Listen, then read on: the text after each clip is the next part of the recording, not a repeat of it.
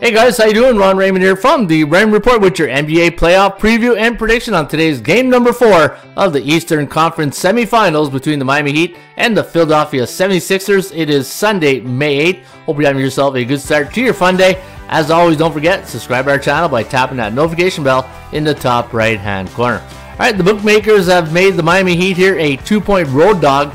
The over-under is listed here at 207.5. ATS forecast system play going to lean with the Philadelphia 76ers 106 to 105. The over-under to land on 211.78. Now the Heat lost last game in game number 3 by 20 points, and that's important because I'll tell you in the fun fact department. Let's get to the Cal. The chance of winning this game straight up does favor the Philadelphia 76ers at 61.5% compared to 41.8% for the Heat. Kogo's sitting right there at 58%. Kogo stands for chance of game going over the total. Now let's get to that fun fact.